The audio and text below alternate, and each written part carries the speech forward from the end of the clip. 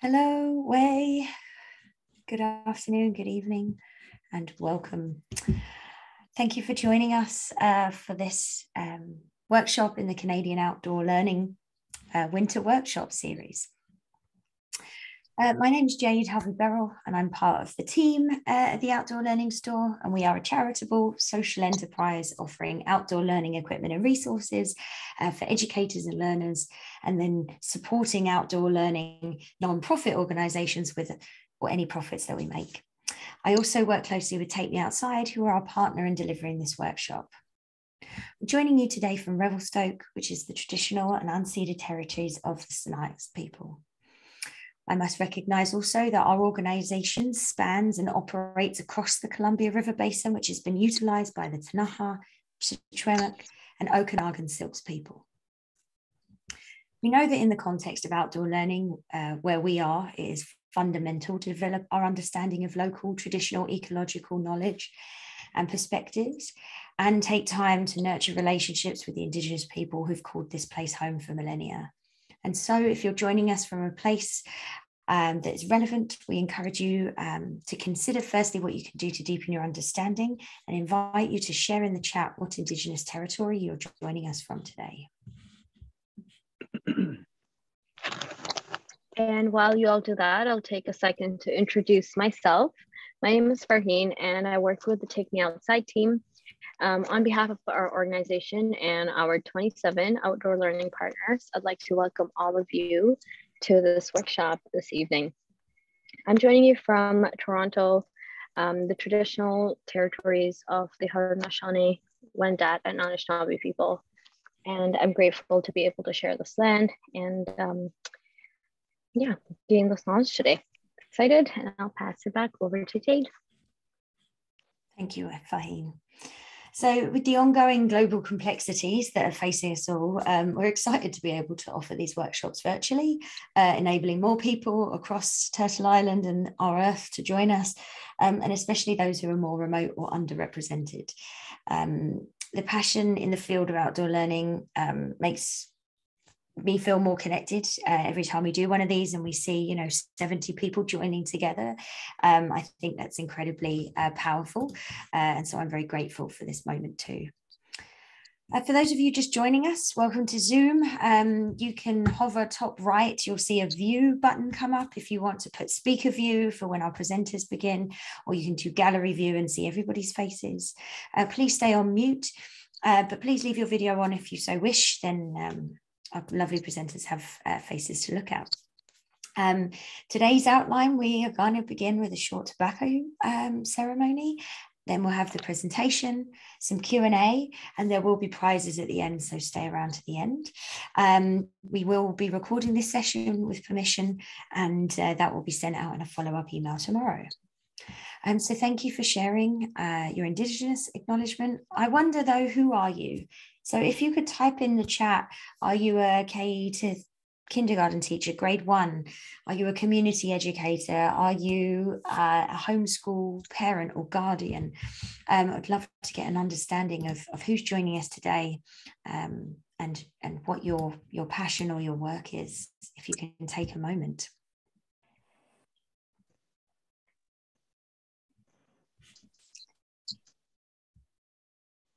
So just as we get going, this virtual workshop series is brought to you by a group of over 25 partners and advisors from across Canada. They offer their own outdoor and environmental education resources, programs and support. And I'm just going to share quickly a little bit of their names as we go through. Oh, thanks. We've got some people joining us. Oh, we've got some from the USA, in Singapore, homeschool, community, teaching in schools. It looks like we've got a phenomenal range. Okay, so welcome to Not Extinct, Keeping the Sinixt Way. Our partners in this are Take Me Outside, Paxfun, Ecom, Green Teacher, Green Learning, Natural Curiosity, Water Rangers, Seabeam, EPSA, Wild Sight, Geoc, Sask Outdoors, ACE, Stoked on Science, Get Outside and Play, OC, Classrooms to Communities, KB, Learning for a Sustainable Future, Eco Schools Canada, ImagineEd, Leave No Trace Canada, Nature for All, Megan Zenny, the New Brunswick Environmental Network, Seapaws, Outdoor Council of Canada, Oceanwise, Project Wet, Interpretation Canada, Interpretive Guides Association, and finally Nature Kids BC and Project Learning Tree Canada. So just to introduce you to our two fantastic hosts today. Marilyn James was appointed by her elders as Smum matriarch, responsible for upholding Sinixt protocols and laws in the Sinixt. I've lost my ability to pronounce it, just one moment. Excuse me. Wuplakin and Smum laws. She's a knowledge keeper. She's a knowledge keeper for her people, an accomplished storyteller of traditional and contemporary Sinixt stories. She's the co-author of Not Extinct, Keeping the Sinixt Way, which there was a first edition in 2018, and the second edition has been released and is what we're focusing on today. She also holds a Master's of Education from Simon Fraser University and is an ardent advocate for land and water. Also joining us is Taress Alexis. She's a Sinixt mother of 2 young children who's worked as an Aboriginal education support worker and teaching consultant in 3 BC school districts, where she delivered culturally appropriate materials to school-age children using storytelling and crafts. She's also been an active storyteller at the Kootenay Storytelling Festival since 2006 and works with community members in other contexts to enhance cultural sensitivity towards the First Nations community. She's currently working on expanding her repertoire of original and traditional Sinixt stories for children and general audiences, as well as writing children's books. She currently works for School District 51 in the Grand Forks area.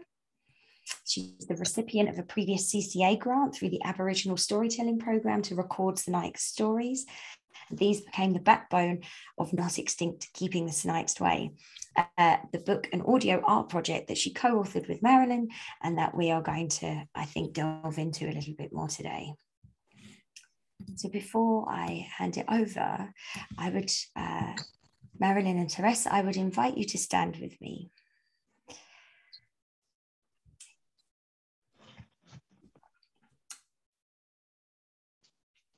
Here I have 2 pouches of traditional tobacco. And we offer the ancestors this tobacco and ask that they bless this educational workshop and that it might help people learn more about the Sinixt and that we come into this right relationship with the people of this land.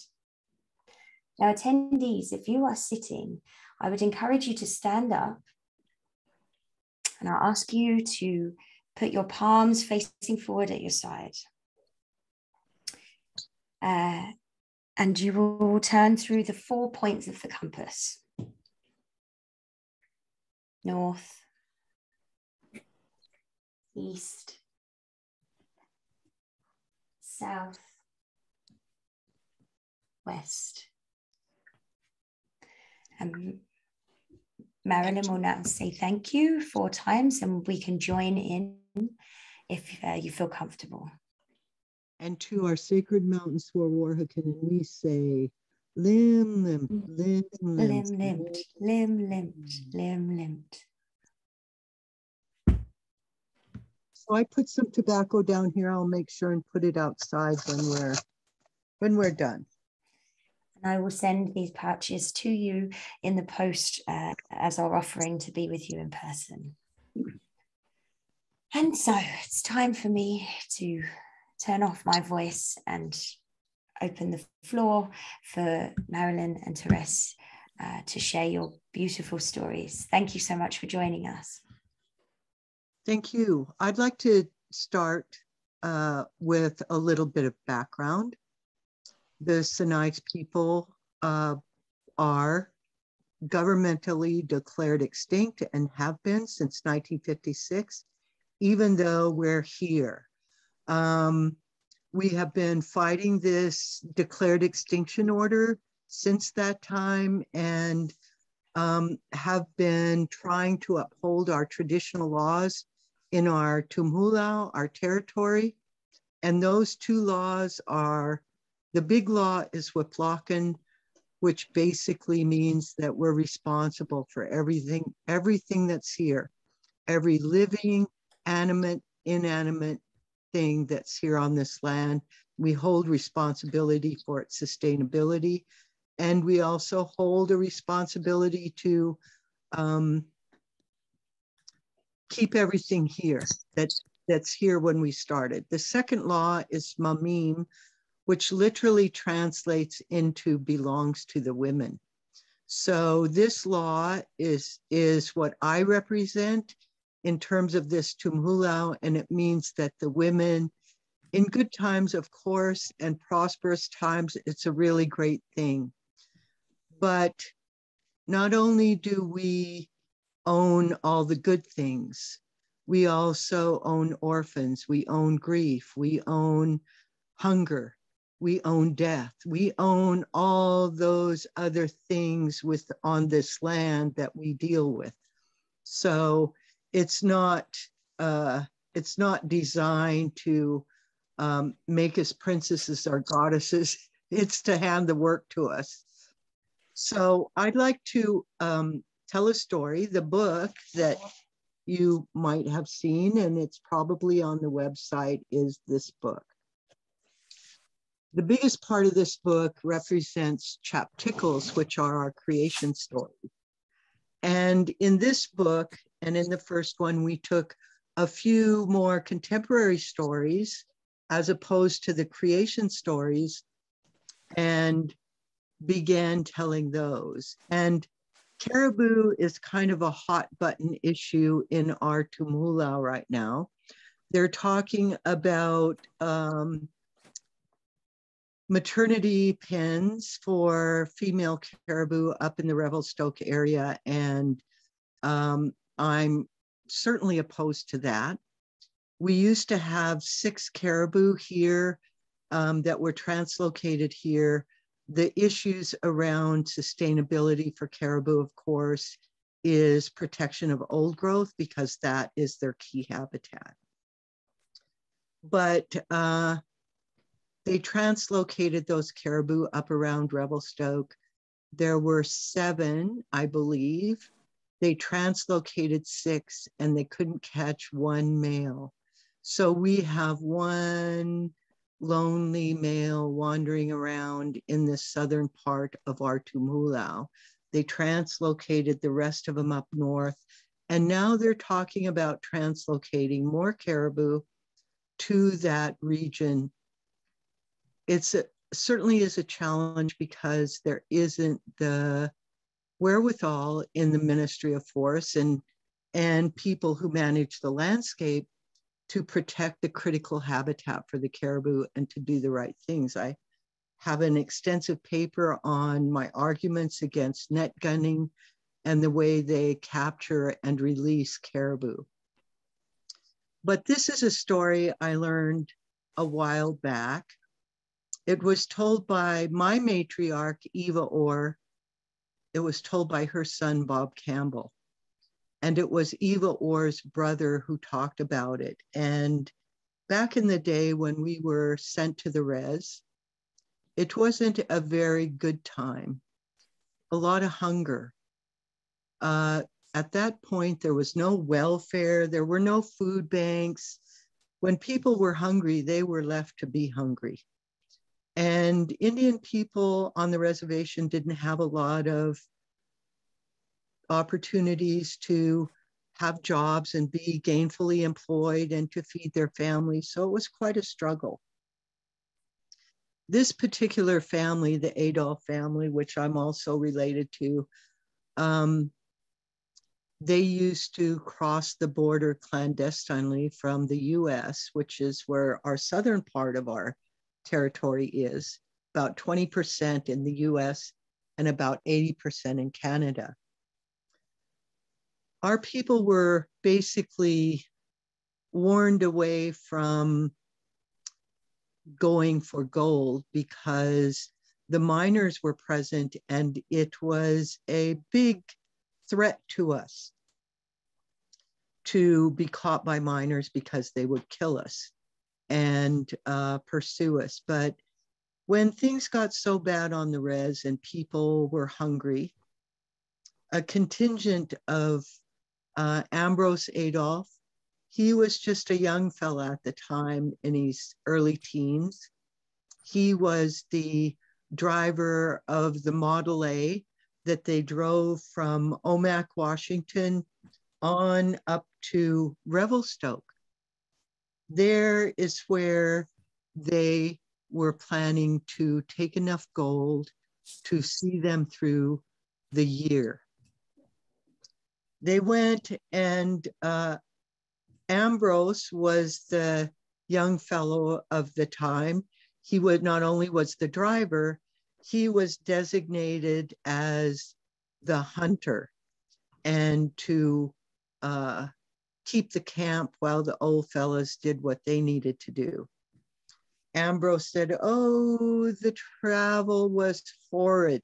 You can imagine back in the day, no pavement, going on muddy dirt track to get all the way from Omak to Revelstoke. It took days, days and days. They made it up there and they began setting up their camp. They had to, make camp, and they told Ambrose, you go on off and see if you can get us something for dinner. So Ambrose said they were camped by this cottonwood grove that he said was miles long. It was just an amazing cottonwood grove. We don't see cottonwood groves like that, but he said it was miles long.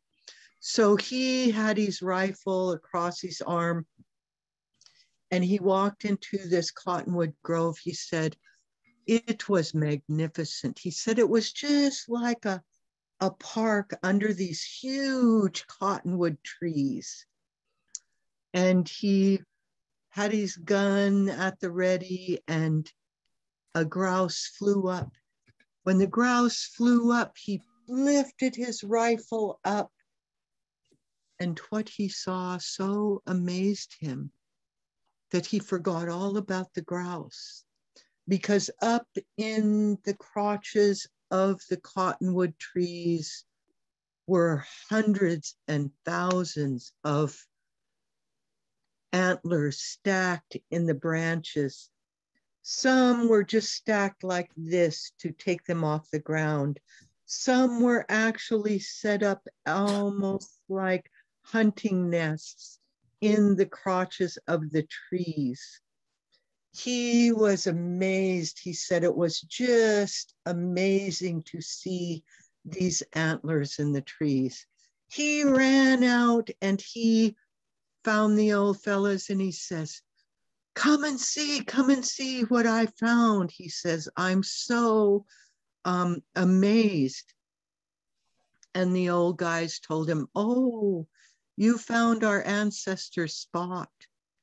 Well, when the caribou would migrate through this area by the tens of thousands and were one of the main food sources for our people, that was when they would go down through the cottonwoods and migrate, and our people would be up in the trees, killing the caribou as they migrated through that area.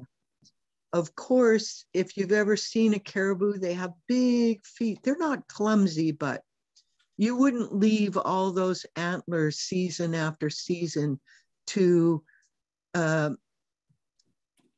be left on the ground for tripping or puncturing or injuring those animals or their babies. So they took to piling the antlers up in the trees where they would be off the ground and that air would be clear. Ambrose, he said, he went to war. He didn't think he was going to make it. He went in World War II, I think. And he said all the time he was in the war and he would think of home, that would be the one place he would really think of, that one spot. he told himself, if I ever make it out of here, if I make it back home, if I live, he said, I'm going to go see that place. Well, Ambrose did make it home. He came back home and he told these people, I got to go see that place again. It's one of the things I really thought about and dreamt about. And I said, if I live, that's where I'm going to go. I'm going to go see that place again. Ambrose said he made his way back up to Revelstoke. And when he got there, there was no cottonwood grove. There were no trees left standing, only fences and fields. That was what was left of the caribou migration, and how that was the beginning of the end for the caribou, and how our people relied on them in our təmxʷúlaʔxw and through their migrations. And so that's one sorrow we carry with us, is when these things leave our landscape and they're no longer here. So that story in the book is called In the Shadow of Extinction. And of course, you know, none of these stories are in that book. When you get that book, you actually go and download the stories and you have to listen to them audio style. That is us upholding the oral tradition of our people. What's included in the story in the book is a synopsis of what the story is, and then we expounded upon the cultural perspectives of what that story meant to us. And then we also decided it would be very helpful if we engaged with settler folk and they listened to the story. And then, of course, there's a settler perspective. It is a license for settlers to understand. Perspectives of stories grow as you listen to them, you formulate perspective. As you grow into those stories and you live with them for a period of time, your perspectives begin to change.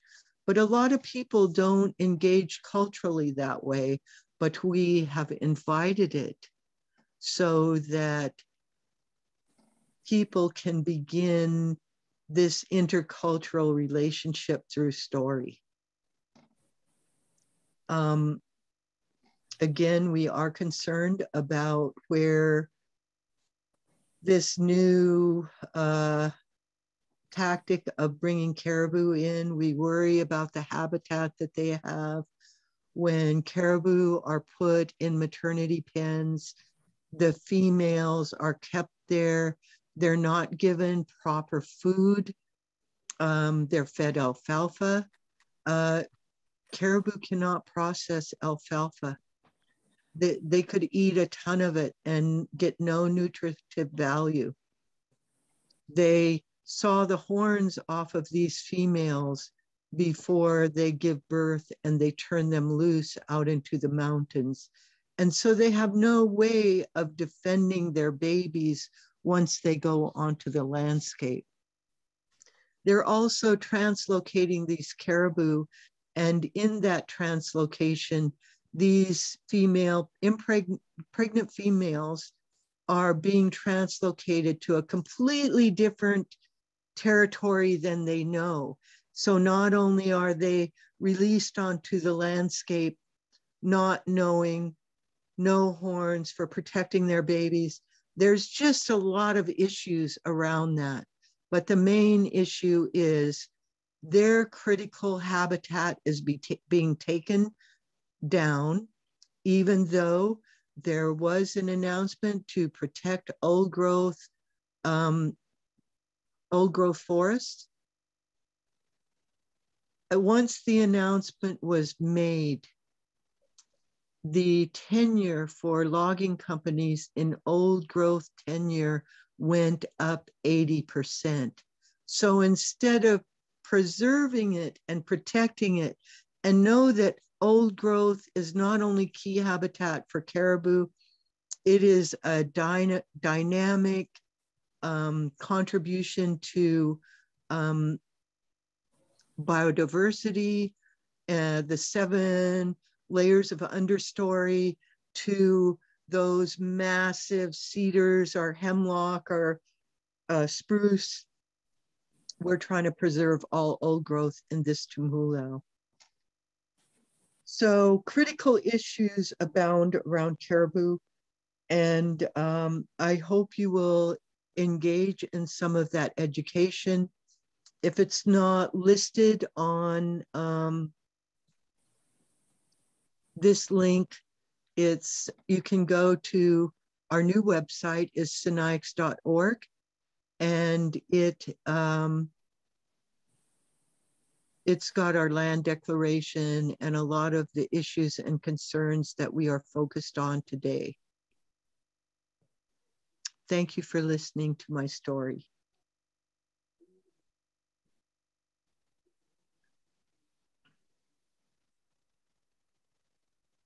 Thank you, Marilyn. Over to Taress.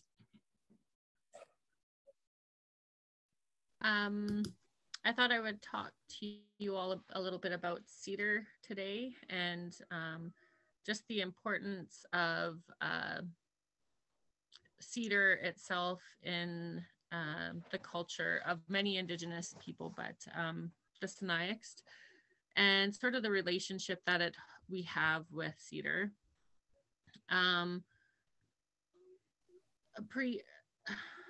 Pre-contact, or whatever you want to call it, I think everybody would have had the ability to utilize cedar all throughout their village and community. And for me personally, when I first was introduced to cedar and the ability to weave and utilize it, for me it was it opened so much more culturally for me. I was given a few pieces and I created a small basket, and the amount of pride that I felt after accomplishing that for myself was big. It was a really big thing for me.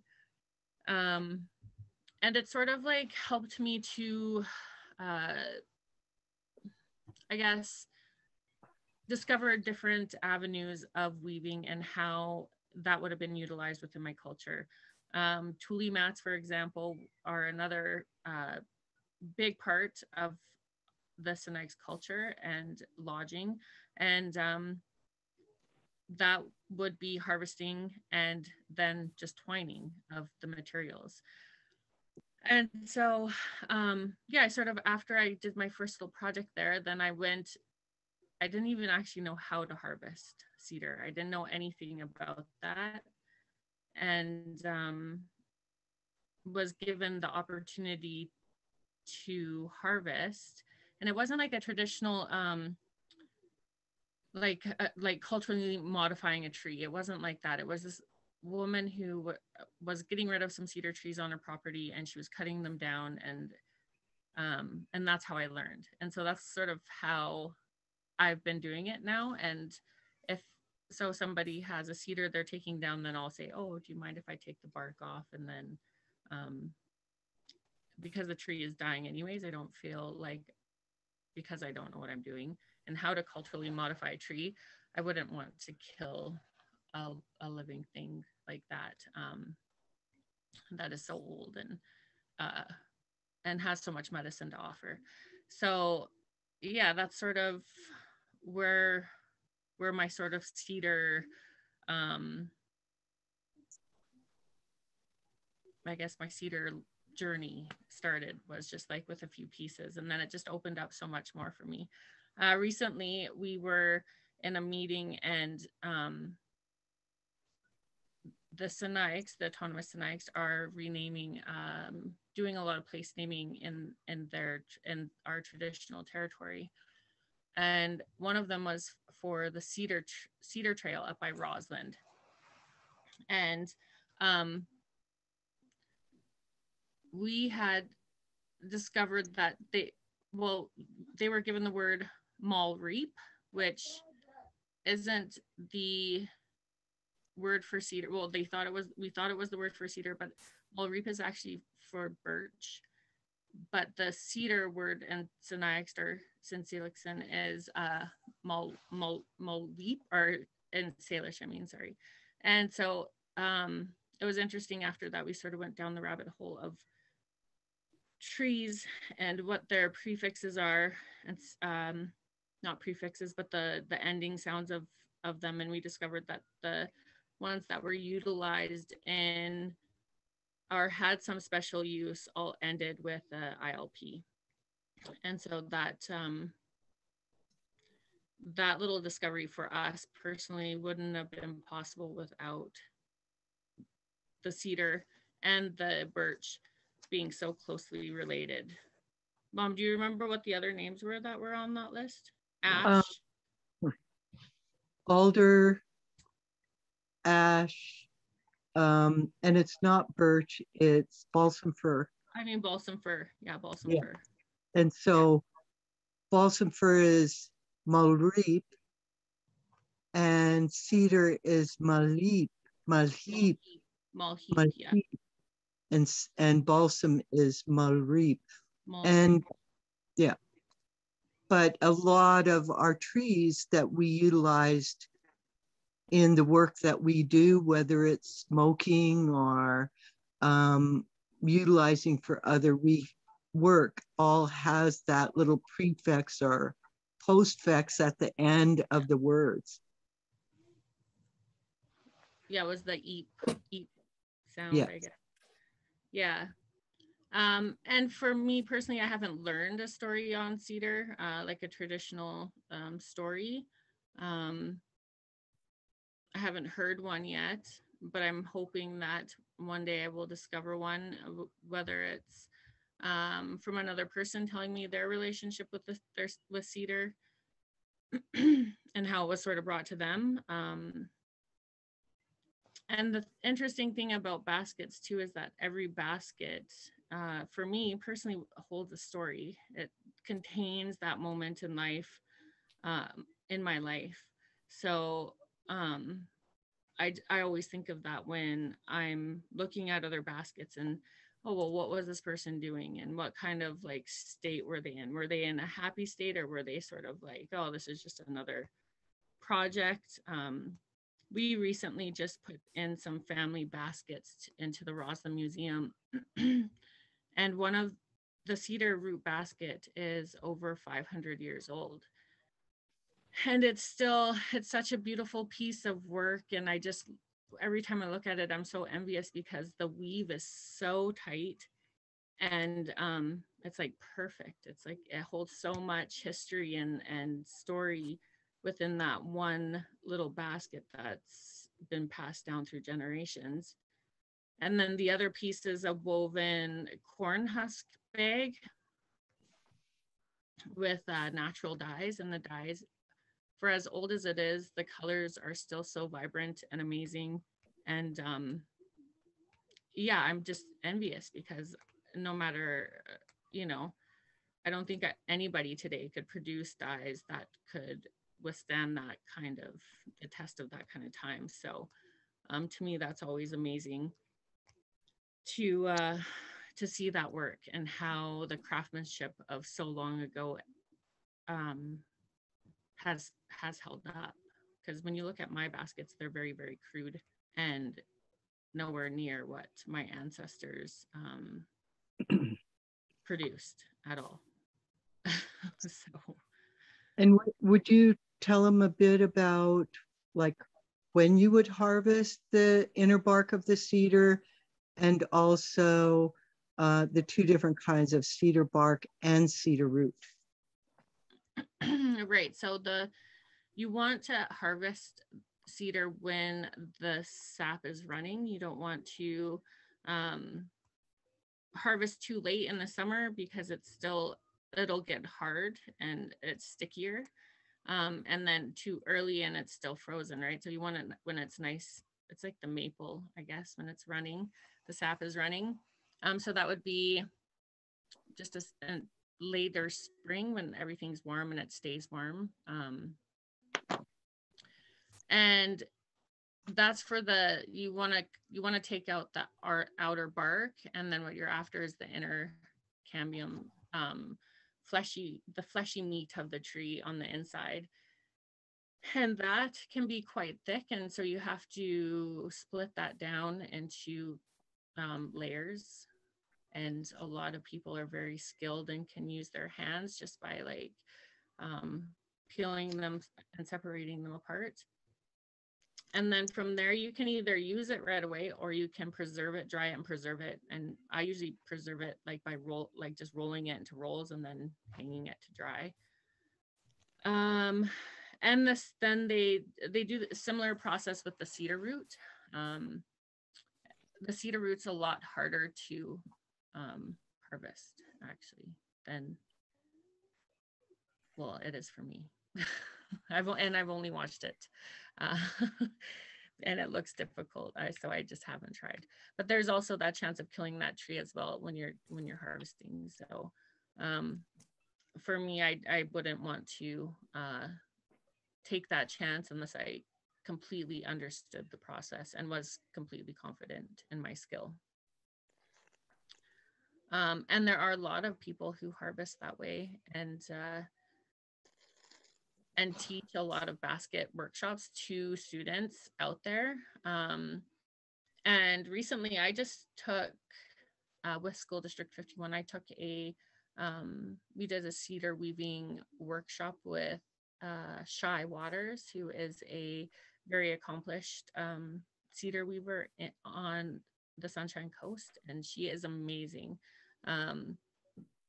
She was able to, I had cedar weaving experience, so it was a little bit easier, but she was able to teach a class completely over Zoom. She sends you the materials and then she just does a little Zoom meeting. So it was interesting to participate in that way, but she was really good at it. And she actually harvests by like modifying trees. So she will go out and with her partner and harvest in that way.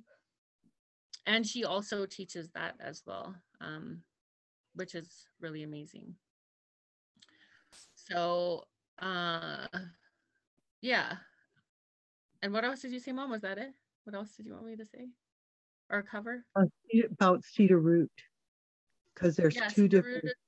The same thing, but they like, and cedar root was, my understanding, was used in a lot of the detail work. And it was much, you could produce much finer work actually with the cedar root than with the inner bark itself. That basket that is in the Ross Museum is mostly cedar root, and it is very, very fine. And at one point looked like it was probably even watertight. So, and that's the other cool thing about cedar is that some of, they could make these baskets watertight. And so they could carry water. They could, they even had cooking baskets. So they would utilize the baskets to cook food. So it was amazing because their technology for baskets were so advanced for that time. And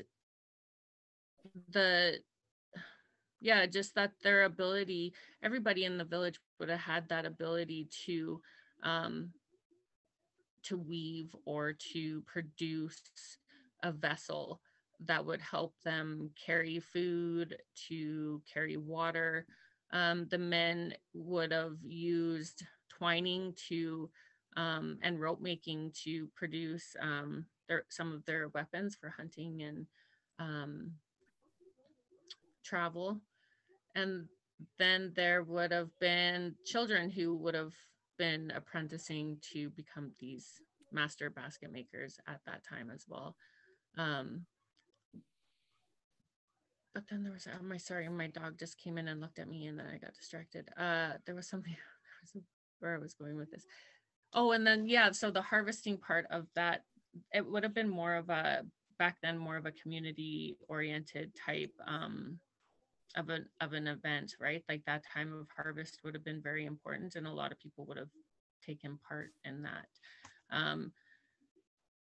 And sort of when we've harvested in the past as well, like my mom and I have tried to do that with our community. We'll ask a few community members to come and join us and their children and then my children, and then we all take part and learn and participate together so that we're passing down that knowledge to our children.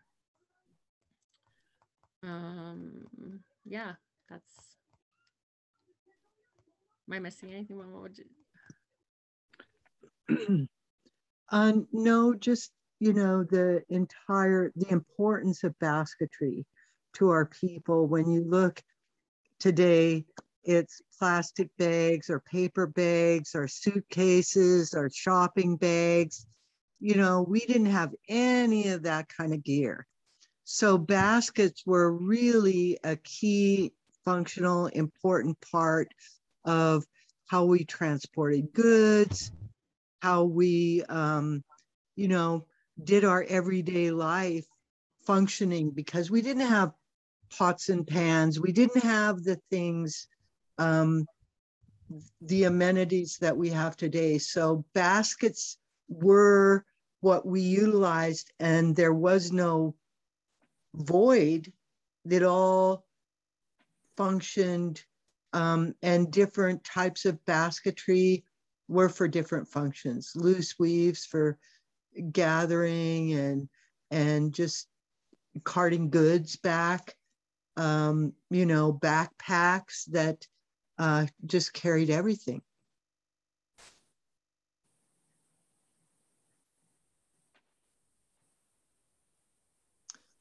I saw a question pop up and somebody said, oh, what about dyes? I wanted to just, one of our textile friends, you probably can't see these very well, but one of our textile producing friends, this is wolf lichen. You can't hardly see it, but it's almost a lime, very lime, lemon, greenish yellow. And what can be produced out of one source. This is alder bark cooked in urine. This is alder cones cooked with water, such a beautiful brown. This is alder bark cooked with water. It's this beautiful taupe gray. And this is alder bark, the inner bark, cooked with urine, and it's a very nice brown. So dyeing was a natural part. And of course, this was only in one season of the year. To get some of the more vibrant colors, it would have had to been in the summertime during berry season, or specifically when roots of plants are having those highlights of greens. But we not only wove baskets, we wove skins, we wove, collected and did weavings out of goat hair. We used to have expeditions up into the alpine in where the mountain goats were and gather up those big fluff ball sheets of goat hair when they shed in the mountains.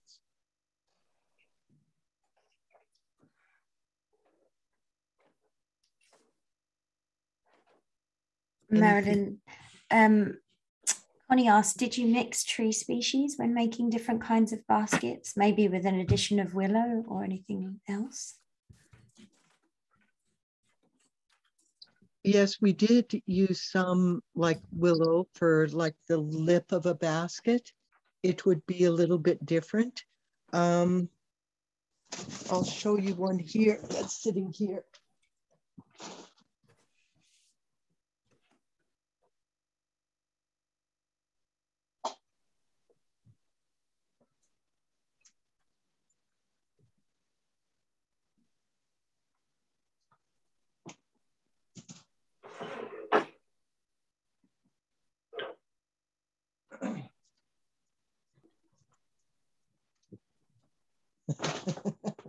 I'm going to bring all my stash baskets here.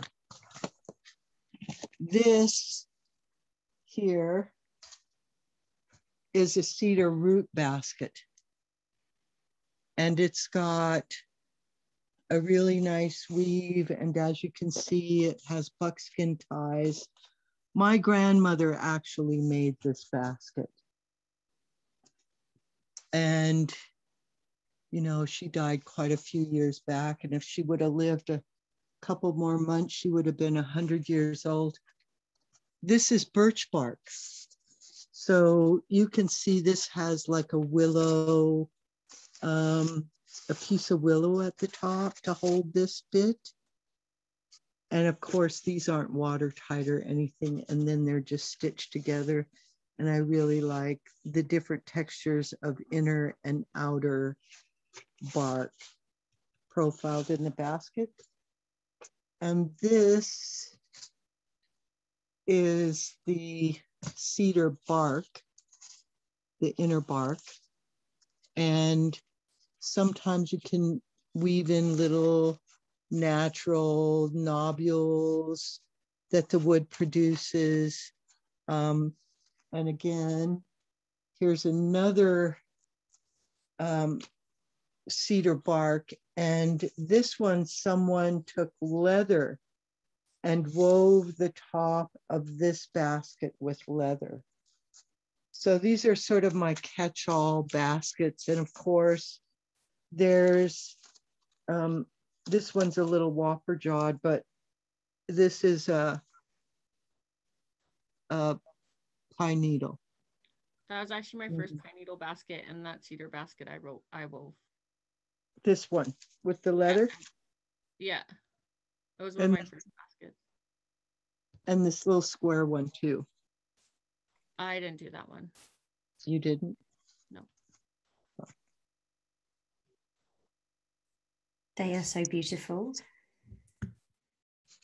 We also would wear things like this, like wristbands on our arms. And it's interesting to note that it's a big thing to know these words like malhib for cedar. And when we express ourselves in the language and the language in the land, that language reflects back by what's on the land. So if you go into Syilx territory, which is the Okanagan, cedar doesn't grow there. They don't even have words for it. So those words come from other areas where that plant actually exists. So bringing these things to life and light is a good thing. There was a question about other place names that are happening, and we actually produced a map that has a bunch of place names on it. I can show if I. This is my. Oh, you have this one. This is my laminated copy. It's it comes folded, but this is my laminated copy. This is what we call a counter mapping. So it is of the təmxʷúlaʔxৱ. The water represents red, and the back, of course, is all full of information. But we have an occupation camp here, and Nikhautin is the name of our our camp, different areas. Just in the printed map, there's probably maybe 40 or 50 names on there, but this map is going to be released digitally soon, and you'll be able to link to it through our website. And you can go to our website and see more of this map. It's got just our names on it. And in the digital map, you'll be able to go there and hear the enunciation for those place names.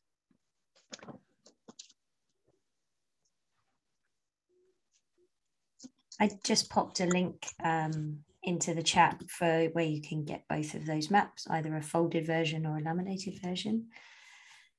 Mel Mercier asked, were hemlock trees ever used for any particular purpose? If you would be happy to share. Hemlock's kind of like cedar, but we didn't really utilize it medicinally like we did cedar, or for tool making or those kinds of things. I imagine for timbers, it was, you know, when we did our pit houses, we have subterranean dwellings. And so it has beams up over the pit house. And so hemlock would have been used for some of that. Although, you know, I'm not the herbalist the old gals were or anything, and maybe I do remember some utilization of the different species of trees.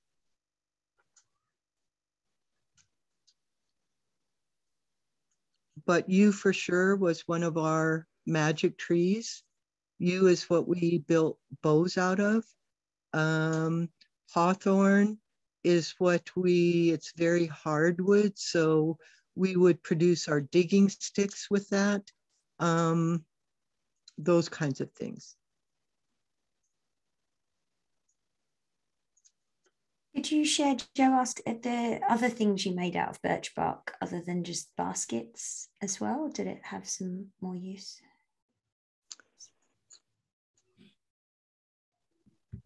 Birch, we used a lot of birch for things like, even though we utilized hides as well for parfleches, but you know, we didn't take big strips out of birch bark trees. And unlike today when birch are being cut down and you can go gather big strips of it, white pine specifically, white pine is what we made our sturgeon nose canoes out of, and pitch, and that's a pretty fabulous tree that we utilized all the time. And they were quite, the way white pine grows, it's got just a straight up trunk, no branches, no knots, no anything to deal with. So then, and they grew huge. Now there's no large white pine here. They're pretty scarce. They're like the unicorn of trees right now. And the bark almost glows and stands out even in the daytime. They're quite a beautiful tree. If you've seen them, then you know. But yeah, it's like you'll be walking through the forest and you'll just see basically a glowing tree, and you're like, why is that tree so different? And then you're like, oh, it's the white pine. And yeah, I think there's one on top of Perry's Ridge, one or two, and then there's one, they're very scarce, but anyways, yeah, there's a couple in our territory that I've seen. I don't know if you can see that, but that's what our pit house dwellings sort of look like, a rendition of them. And then this is what our sturgeon nose canoe design looks like. As you can see, it has a flat, you say bow or bow? Flat bow. Bow. Design. And so we utilized lots of different kinds of woods, and, you know, we are a pitiful and struggling people who lost a lot of things through this declared extinction. And bringing these stories back to life and some of these practices, we, at our occupation site, we do have a full-size pit house there. And, you know, we hold gatherings there, and we're doing our winter dance ceremonies there, and trying to bring some of our culture, our ways, our practices back to life after this really destructive, imposed declaration of extinction. The canoe, the sturgeon nose canoe, there's actually a story in the book that it talks about the sturgeon nose canoe. And they would have utilized the waterways in our təmxʷúlaʔxৱ were very extensive and basically like a super highway. You could get on the river and in a relatively short period of time could make up a very big distance, especially the Columbia. The Columbia was a big, strong river. So yeah, they would have used them on any kind of water, fast, slow, and they were dug out of white pine. Like it was a dugout type canoe. Am I correct on that, Mom? No, bark. No? The bark, It was the bark? sturgeon canoe, yeah. Oh, I thought they dug them out too at some point, like the ribs or something like that. Well, the ribs are strips of wood, but the outer part of the canoe was all bark and sewn together like that, and like a sturgeon. And like and what would you say was that woman's work or a man's work? I would say basically a man's work, but all the other bits that went to make it were also part of what women provided, because you did have to gather quite a bit of pitch and have pitch stores available in your canoe for patches or whatever. You know, when we paddle the water, like Taress said, our waterways are huge. They're, you know, 50, 60 kilometers. Arrow Lakes is, you know, even though it's the Columbia River, that's probably a couple 100 kilometers that you would consider lake, but it's really the river. Slocan Lake is probably 50 kilometers long or more. Kootenai Lake is super long. It's probably 100 kilometers. So these big, massive waterways needed a flat bow that could traverse those big lake effect lakes, because they do get very wavy and they are large bodies of water. Thank you. As we come up to the hour, or on the hour, what we might do is do this sort of soft close and get a bit of the paperwork out of the way, and then we could continue on for just a few minutes after that. If there's just endless questions about trees coming in, it's so fascinating. I just want to say a huge limb to Marilyn and Taress for your incredible knowledge and for sharing your stories with us in this moment. So before we say goodbye, there is one last workshop in this series. It's on March 10th, and it's water education resources. And we have Water Rangers, Project Wet and Oceanwise sharing resources for educators and learners. A link to that chat will be here. We've got the book of stories, and I might share the online virtual exhibit if you're okay with that, Marilyn and Taress, in a moment. I'll share it because it's so visually stunning. If you haven't seen the book, part of what it makes it so special is the art and the way that it connects. And I have listened to all of the stories, and you look at this and you listen, and it's phenomenal. And they made an amazing virtual exhibit. So I'll put a link to that in a moment. We'd love to give away 2 $25 gift cards to the Outdoor Learning Store. And that will enable you potentially to buy the book. We are going to send a follow-up email with a recording with links to getting a certificate of participation. If you don't get it by lunchtime tomorrow, please check your spam. It might be hiding in there. I'm going to go ahead and ask you to get your typing fingers ready. And I am going to ask for, in order to win one of our Outdoor Learning Store prizes, if anyone can remember the name, the Sinixt name of any of the trees that were mentioned. First 2 people in there.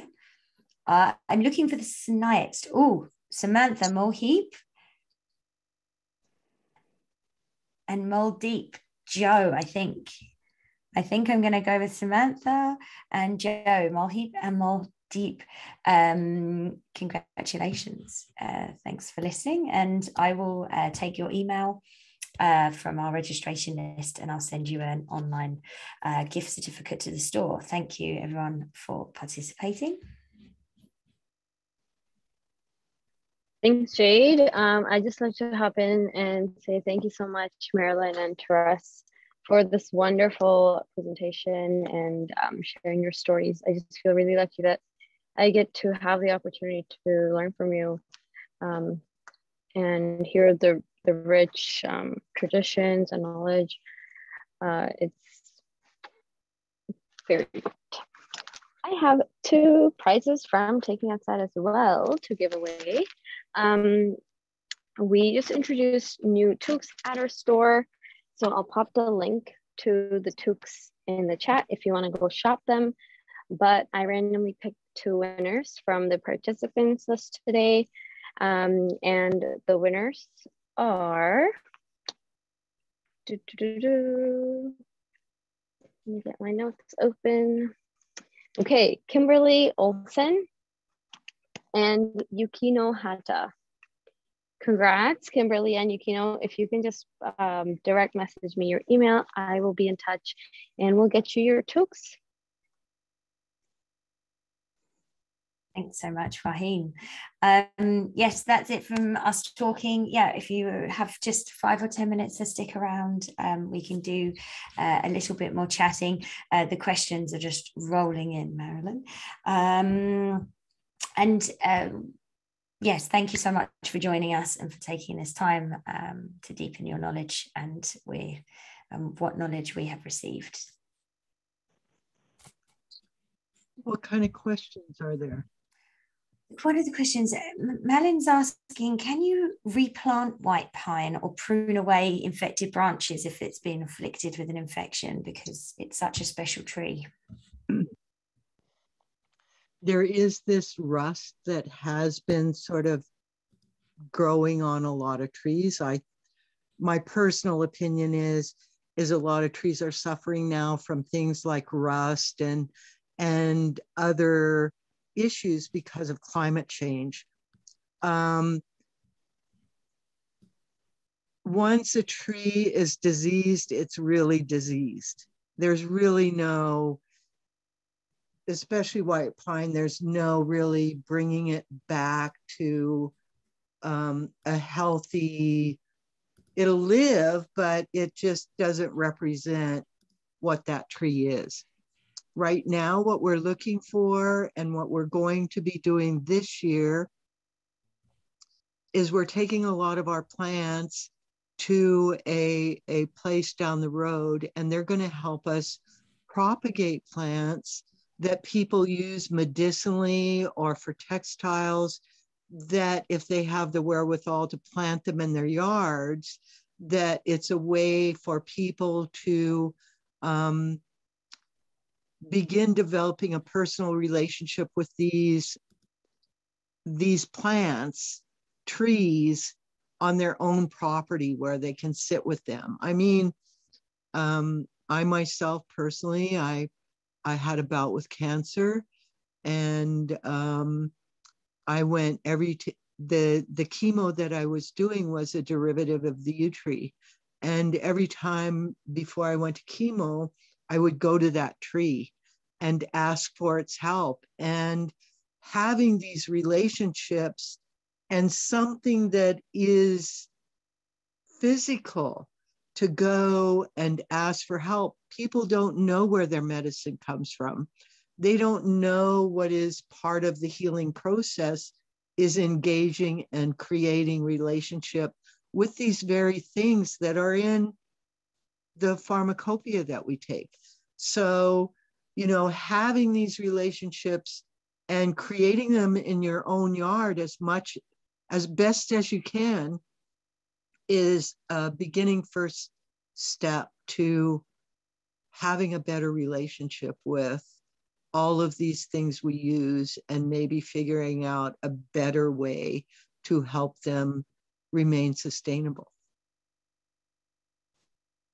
So the white pine that we're going for is, there's probably only 2 old growth white pine that we keep pretty secret.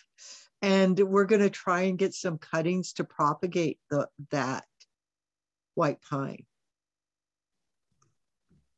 Good luck, that's excellent. Carmen has raised her hand.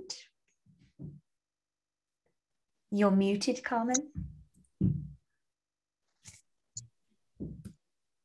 Yeah, sorry, I was late today, but I always enjoyed those meetings. I'm working on an art project with the Revelstoke people, a school, and we're talking about the Columbia River, and I'm wondering if the white pines would be the pines that would have been old growth pines that were you know, with the damming and all that went under the water and basically died. Actually, I imagine there were some in there. Yeah.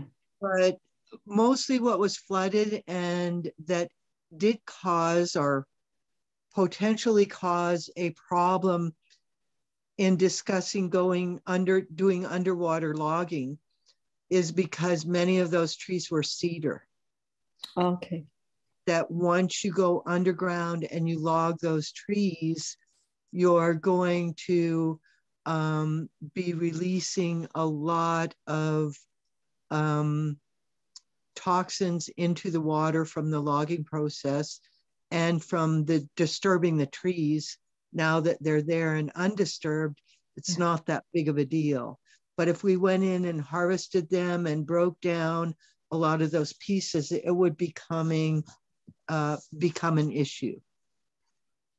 Okay, thank you. But in this book, there is the story of the Columbia River. That's a coyote story. And in the Not Extinct book. And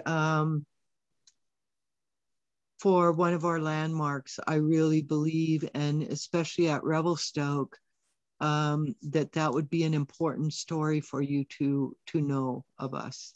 Is the book available anywhere in Revelstoke? You could ask that at Sinixt.org, and I'm not sure. I know it's in Nakusp. I think the library has a couple of copies in Revelstoke. Okay. I will Or we can ship you one within the week from the outdoor learning store. Yeah. And it's written by whom? It's by Marilyn and Taress. Oh, wonderful. I'll be in touch with you if I can. Thank you.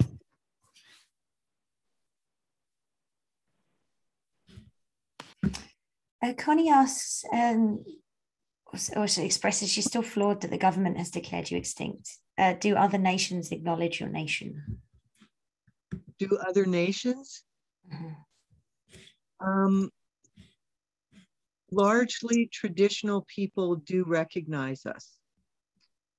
Through the treaty process, it has caused a lot of controversy. And the government is treating other tribal groups in our territory. So it's causing quite a divisive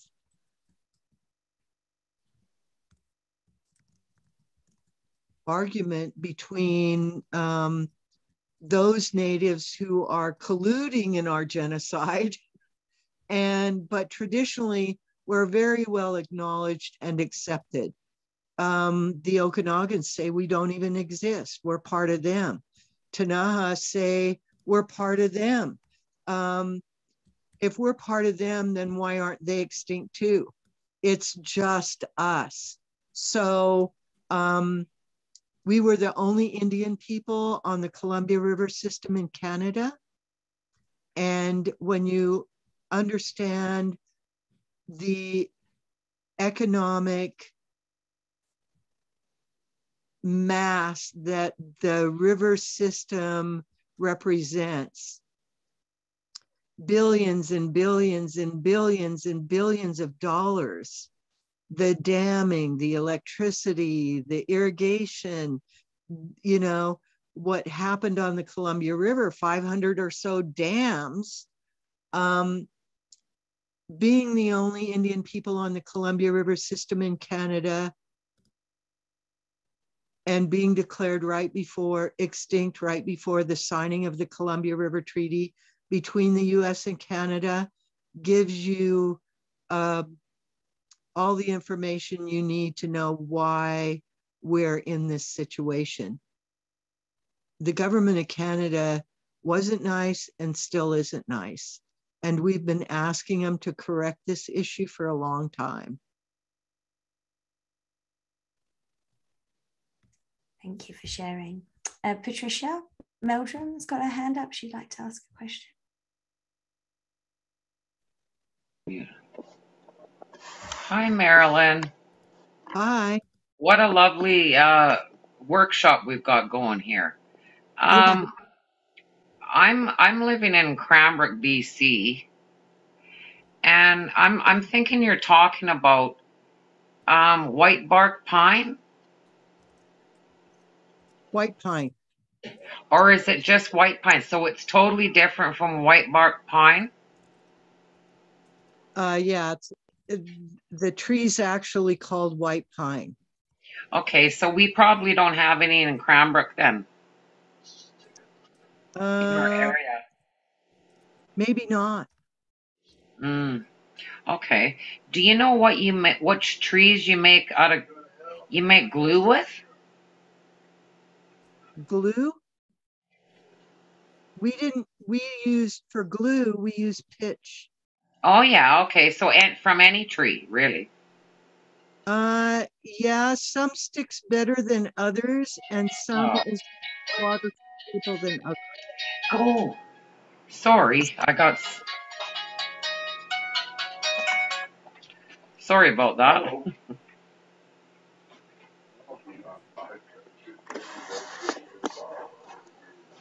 Yeah, that's great. Thanks a lot. Yeah. Yeah. And to respect everyone's time, especially yours, Marilyn and Taress, we'll take one last question from Aviva, and then we'll do a close there. Okay, thank you. Thanks so much, Jade, and thank you, Marilyn and Taress. I saw your land declaration that you guys posted the other week, and I was really happy to see you sharing that. And one thing that I was wondering, in engaging with the governments, have you guys also been in contact with some of the local funding organizations? Because when they have their Indigenous engagement components in a lot of the grant applications. The Sinixt aren't recognized, but then the other nations are. So I was just wondering if you have been in contact with any of them and if any progress is being made there to have you recognized. It's we walk a very fine line, and it depends upon the funding organization itself, whether some of our grants are accepted or not. Some grants require you to be federally recognized. Other grants are willing to look more at the traditional, funding traditional projects and those kinds of things. We have been receiving the FPCC grants for language revitalization and like the mapping project.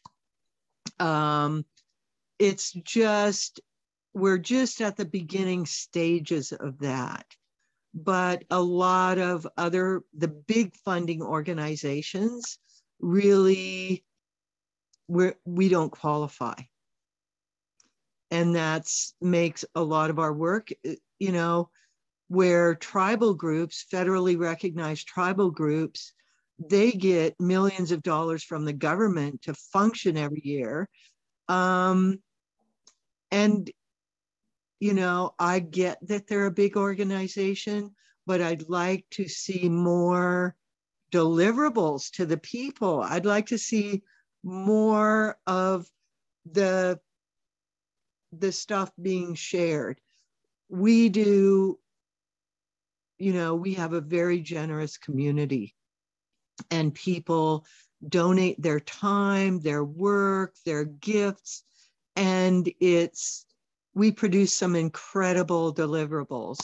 And, you know, we're really grateful for those funding organizations that are just a little more lenient in their criteria for applying. It's not optimal because a lot of these projects aren't begin here and end here projects, like bringing back the language. That's going to take us decades to do. And when you're funding year by year by year, and it's not a rollover grant, it's almost that start-stop that destroys a lot of the momentum, especially in trying to preserve a language where we probably have possibly 3 speakers left. And trying to resurrect that language is going to require some real long-term work. And some of the other work that we're doing as well, but is long-term.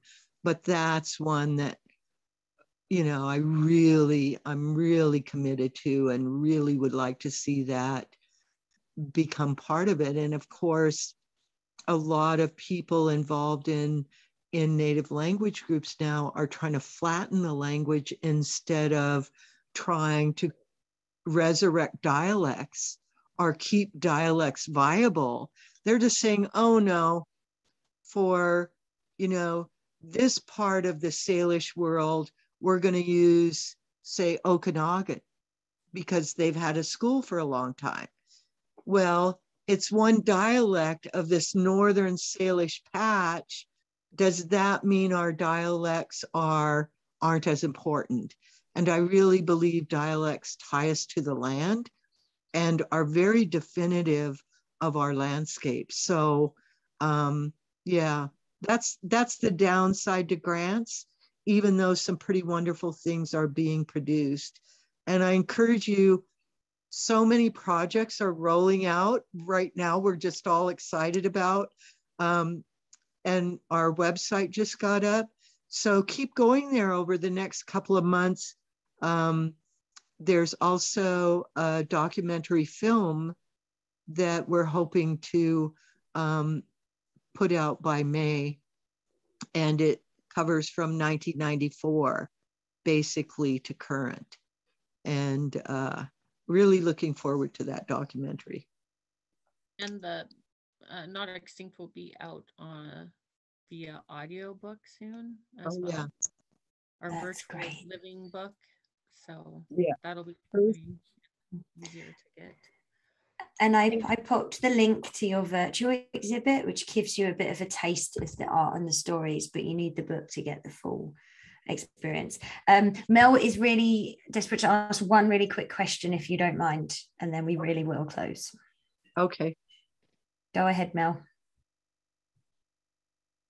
Hi there. Thank you so much for this wonderful workshop. I just, this is maybe off topic, but like, I feel like you would be a good connection to help figuring this out. I had this idea and maybe other people have, and I'm not sure, but I was wondering if basically my question is about the Heritage Conservation Act, and my understanding of a portion of this act is to help protect heritage sites, and some of these heritage sites have included some areas where there's been culturally modified trees and other areas that needed to be protected. And I was wondering about that, like if there was a way with all the First Nations groups to talk to the government about adjusting some of the definitions of this Heritage Conservation Act to include the remainder of the old growth trees, you know, even though they haven't been touched in a way like that can show people nowadays that the tree has been culturally modified or whatnot, but they have been such a precious piece in the culture and history. And so how can we include these trees as part of like to be protected? Anyway, that's an idea I had, and maybe it's not possible, but maybe it's the way to go to save the old growth that we have left. Well, we are engaging in some discussions with SEER, who are laying the groundwork for species at risk and how we protect habitat for species at risk. Caribou is a species at risk, trying to get the species at risk people to talk to the Ministry of Forest people, who can also talk to then conservation, who might talk to heritage or not. It's a, you know, it's just one of those issues that we've been sort of red flagging for a long time. And I think it's going to take a public outcry of people across every aspect of life, no matter where they live, urban, not urban, in the bush, not in the bush, to say, leave old growth alone. It's too valuable for our climate. It's too valuable for our biodiversity. It is endangered. Leave it alone. And, you know, Ministry of Forest is playing this, well, if it's this kind of tree and it's this big in diameter, it's probably not old growth. But we were just put a protest up on Enterprise Creek. They were cutting down 250-year-old spruce. They were big, but they weren't that big. But spruce grows very slow. The rings are just so tight. So Ministry of Forests is supporting the logging industry. Ministry of Forests is not supporting the forests. And I keep telling these corporations and companies and ministries, don't manage bears, don't manage caribou, don't manage trees, manage people. You know, if we no longer had those trees, we'd have to look at and utilize other kinds of building materials. It's not that they're not out there. It's just that these large corporations taking these resources really don't give a shit, except for their bottom dollar. And so I think it really is going to take a massive outcry for that impact to be heard. And I think the government's in a position now where it's poised to listen.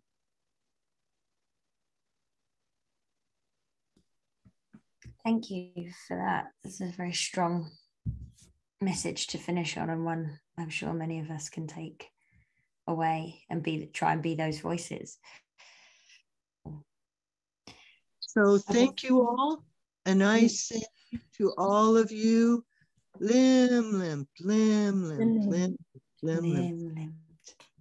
Lim limp to you, Marilyn. Lim limp to you, Taress. Thank you so much for sharing your incredible knowledge with us this evening. Good night to everyone. Thank you for joining us, and we hope we see you again at one of our other workshops. Lim limp. Lim limp. Lim limp.